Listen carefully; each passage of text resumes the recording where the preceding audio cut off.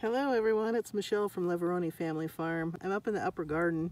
This is actually a pathway. I just want to dig down a little bit, see what the soil is like underneath. It's a little bit dry right now because it hasn't rained. But compared to the native soil, this is actually looking pretty good.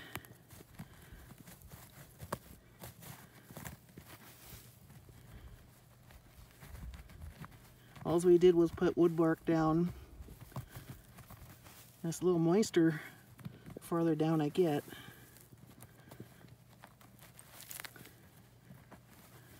Wow, look at that dark soil. That's awesome.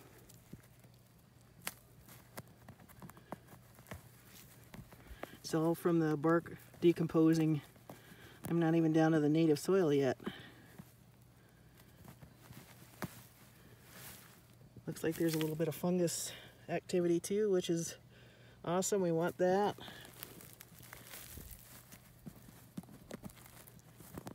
I'm not going to dig down anymore. My nails are already bad enough, but that's really cool. It's been 2 years, I believe. We put the wood bark up here. Like I said, this is just in the pathway.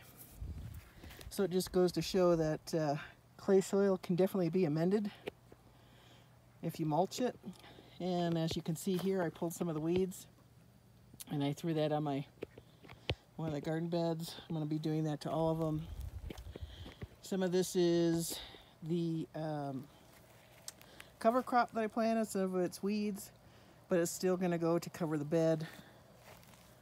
That one over here I did already. I pulled all the weeds on that side anyway and covered it up. Still have all this to go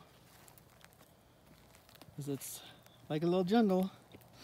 The cover crop's doing really well in this one. There's a little bit of weeds, but we don't care because we like weeds. We think they're beneficial. I did pull some and throw in here in the spots where it's bare.